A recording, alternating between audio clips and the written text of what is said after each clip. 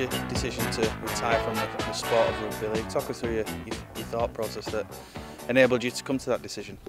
Yeah, revolved around my body really. You know, I'm still fresh. I'm fresh in the mind, and I still feel like I could play for 20 years. But I've had a tough couple of years injuries-wise, and you know, I've got an injury at the moment that's causing a lot of problems. And you know, the amount of things I've had to administer into my body just to get through the day-to-day routine of being a sportsman, it isn't really a healthy way to live. So to increase my longevity as a father and a husband, then I needed to make this decision.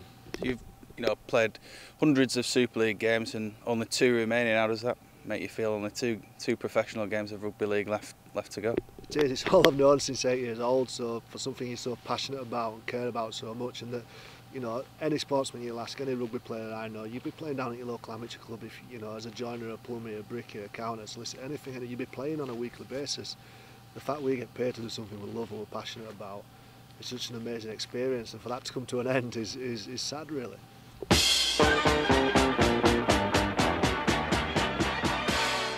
I've had some amazing experience, but good, bad, ugly, and some of them that I can't really repeat live on air because I'll probably get sued for libel by some of my old teammates. But I've had some fantastic experiences. The standout 2 moments for me are my debut 2001 Castleford in the Challenge Cup. Everybody remembers the debut. It was a fantastic experience, and the 2004 Grand Final was fantastic. The experience we've had at the Bulls has been an interesting one over the last few years. It's been full of turmoil.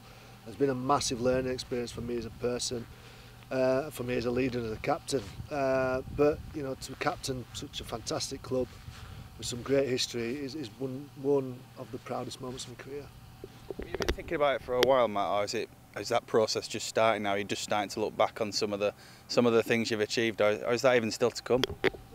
I haven't quite looked back yet. I haven't quite had a review of my career. This is a unique experience to me at the moment. There's a little bit of sadness because I'm leaving a sport I'm so passionate about. The amount of people I've met over the years, fans, coaches, most importantly the friends I've made, and the play through the players that have took to the field with me is something that I'll cherish for a lifetime.